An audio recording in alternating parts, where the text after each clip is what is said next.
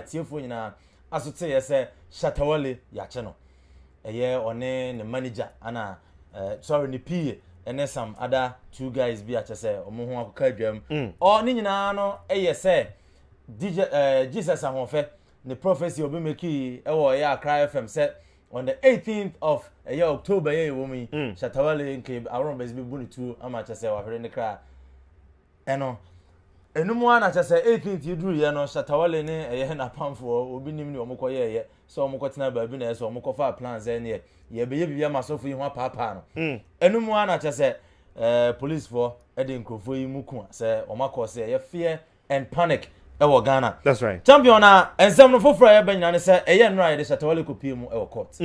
Yes, Charles ni ama mensa.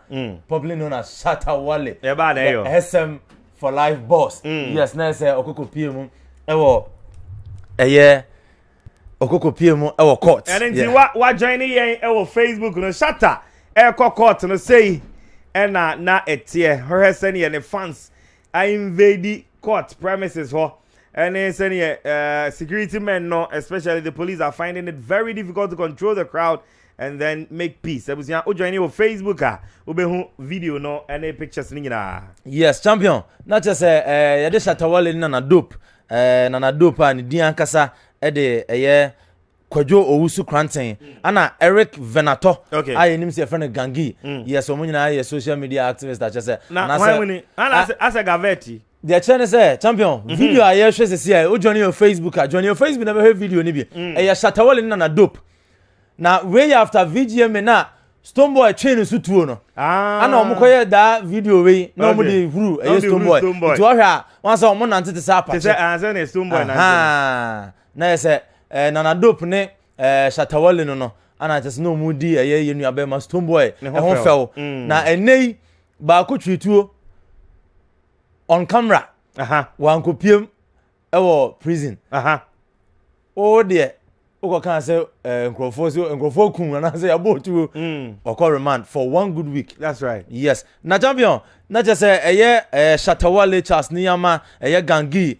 Nana Dope ana Bishop Stephen Akwasi Jesus ahonfe na say sisi ameka say de ye de omunyina akwa kopiem prison na say Jesus ahonfe so ko remand ni. Yes, o plead for bail but Yamfino. Okay. Yes. Na Shatawale de in court na o plead say onye guilty. Okay. So bona de bono no woni phobia ewo ho. Na say Shatawale nyame adoma eye on the 26th of this month next week Thursday. Shatawale ne na pamfo ne nkrofo ene shooting causing fear and panic ne de kaka ho nyina wo mu nyina kwa kopiem ewo court biem na say de ho bia no emra no ene omo aka. Na champion police no go so investigations. Okay. Na them says see ameno ka say Asante Nra na Ghana police a survey Accra FM. Okay. With letter say omo release Jesus ahonfe ne na Romeo video no tape no omo release enfama wo na anso ho enye video no kwa no mu hia wo ma sa request say wo mu hia na Romeo for questioning. Hey. Yeah, inti se ba bia duro no. Join your Facebook e bia what na Romeo hu na Romeo da. Na Romeo na da ho no a che se ne tiri ho e te hyeran se obi ama ne tua no so me money din. Ade na headphone ne che ne tinti na hu ne tiri nwi ni ye. Okay. Headphone na akata ne tiri nwi no so. Ne tiri nwi se o yo. E wa chire ankafo. Yes, na just say na Romeo no champion de ekoso no se see please are inviting na Romeo ene interview or interview Jesus ahonfe no please for so mo hia that video no so Prince David was saying so na no atum bi champion once asem yi see no medical na yere Fela Makafui started free Shatawale hashtag na so okọ Twitter na Instagram da na twagu opa free Shatawale na microphone so e de omo ho agim most especially SM ni followers no de na say omo ni AMG omo kan boma fans ni nyina omo de gu so pa say free Shatawale na no na Prince David was said about betumbi say he mo na mo say free one Shatawale mo na mo ye demo say face the country so say see there allow the country or the system to be worked. Was it you wanted the system to work? Now it has started, so don't complain. That's right. Eti mo ama start hashtag free Shatawale no. Prince David say munya na mudi agro. Ye ya na ye demonstration say system no nya adwuma ye pese ye adwuma. System na start ya munya ma system no 7 the course. champion me to me nsem so a kwa kase so na no atum okay woni me say kwa kase so koda mu one of the ex convict yes am yes be achom kwa kase so ekokoda mu a chese na eno so kwa akoye esem bebre na before say me kwa kase asem no so no dani facha me yen back to yes so champion Shatawale ensem yi ba yen this hashtag ho asema ye kan free Shatawale a chese na ne fans any celebrities ni bi e de agusu o mo de ha adwen bebrebe social media no eno na director for public affairs for Ghana police service superintendent Alexander Obeng was say muntie man ko masum say Shatawale wo mromra so e wo Ghana ha any no correct Shatawale is not above the law. Is a citizen just as me, yes. Just as one so here. Yes. So nobody is above the Sanity. law. Into was say more ye free Shatawale no. You should stop the free him campaign na more ye no cry because Shatawale wo mromra so. Yeah. So they will let the law work. Na eno na kwa okese so e na no betum. Dani mami fili kwa okese e de na ode buy na tweet na buy no. Yes. Kwa join your Facebook na se yenyu abema kwa okese. Se say kwa kasi adwuna bani trim ni na boji se munyina o se say bodam for na nyini the madman is saying yes na say kwa kasi no say I hope this don't go too far like they did to me. I pray they release him soon. That's right. Free Shatawale ni enim say kwa kasi no nyu obi one Shatawale shada wo good terms a enso asem yi ba ye no kwa kasi kan bi ma eyi nyabe ma Shatawale wanza kwa kasi de no wo twiri mu che yo one year obre bo mu che pa cause I quite remember say omode ne call remand no D Black ya ade pa yie na every day according to my sources na ice chest makoma 3 ana ne ko prisons every day na say aduane ensa kakra dokodoko de ene nam na D Black ne finance bibia no sponsor ne de ko makwa akese ene omo ano mo ka no ho e wo ne sales onom na say enjoyment de enju be kaya kwa akese ye beli kwa akese a ye ji akwa akese ma ne kofi no na ne cellmate no mo dwa na hye omo because enam ne jollof no ne drinks ne mabium yeah champion me to me sam so a medical our start ye free Shatawale no yache no yache Shatawale sorry yache ye medical. Yes, now it's Mr. Samuel Frimpong, popularly known as Medical MDK, the boss of AMG Yacheno. Na ni nyina say emre bi atwam video ya check kakra and so ya IGP ba ya sakwa kofa ba a check kakra so ya sakwa che no na de tie nyina ni emre bi atwam no MDK Medical ya kana asem or the video bi beto ya social media na say wakwa kototu emo no ana je say ya kana say o brandishe I say what the better social media is watch that say hey masa me say me so manya tuo wa be your rough no bad dia aso be she yes na say no ho asem na asa kwakọ pagya ba say see ya kwakọ soa medical na ene ye the medical so kokọ pm wo court the tienya say ya remand medical so for 5 days in prison.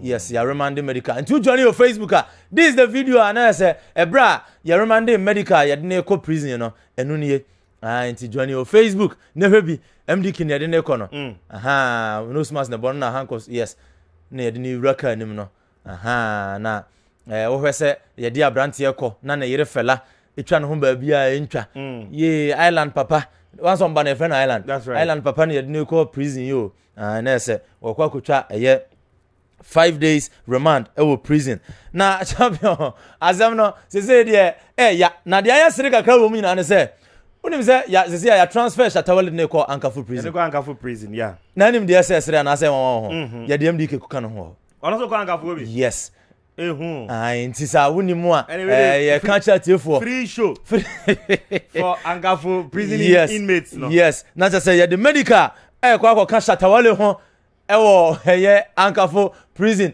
then ma me feel o me no pictures no na say medical ko kan Shatawale ho ewo Ankafu iti o he party ya ekosu dina ya no omo enjoy omo go duru honso a no matter sa party ya omo miensa nya sa picture bi say from Ankafu prison exactly yes na say na si kon de na say medical ebeba court before Shatawale because medical ko 5 days ana Shatawale ko for solid 1 week. That's right. Yes. Na champion asemi ba ye nyina no musica onyi artist yi mu Uncle Besa Simons Edna no aba betumbi.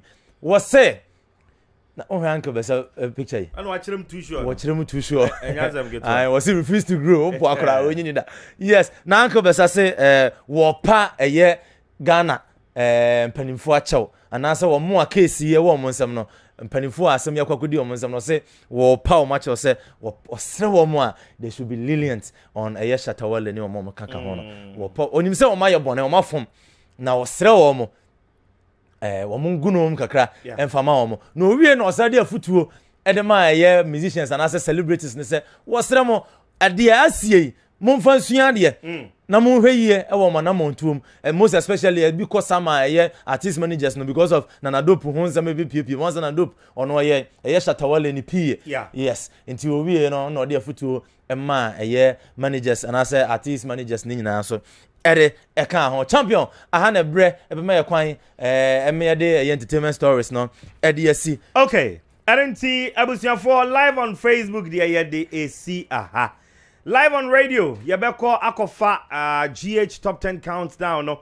ansa ɛna ya sorry nyame enhira Facebookers no enyina mo ne yatena free juada ɛde abesi enne nyame ɛyɛ adomo a ejuada a edi animu yi ekosi ne yawada so Salt Drive the Emma so the but live on Facebook ober witness Salt Educational Challenge ewo drive time ye breno so 4 to 6 no a Salt Educational Challenge ena obehu amani nti so wan hu me wa fakwaku poku wan hu ma ami poku ya yenko ba bia yetete nkwanche he ya ehwe se nioma ebetuto din na so wante yenka na ye nyina ye ahoboa na yakoboa ama Salt Educational Challenge no etumi akoso midin ede Fredino Richard Mensa ene control cameras no Daniel ni Ankra ono ene her Facebook footage no so Facebookers nyankopon enhwama dom ye ne a enne na wotwe ye besan ehia nyame nhwama pa